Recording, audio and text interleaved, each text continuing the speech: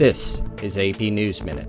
Israeli military spokesperson Daniel Hagari on Monday said Israel's incursion pushed remaining Hamas militants into the eastern part of Gaza City.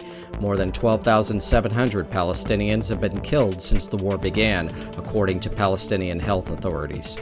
French President Emmanuel Macron met with the leaders of Kenya and Ethiopia on the sidelines of the G20 Compact for Africa meeting in Berlin on Monday.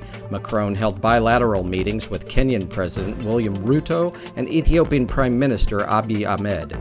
Yemen's Iran-backed Houthi rebels released a video on Monday said to show their forces seizing an Israeli-linked cargo ship in the Red Sea. The ship was hijacked on Sunday and its 25 crew members were taken hostage. And President Joe Biden spent part of his 81st birthday observing the White House tradition of pardoning Thanksgiving turkeys. The gobblers receiving executive clemency at the ceremony Monday are named Liberty and Bell. Ron Harris, Associated Press, with AP News Minute.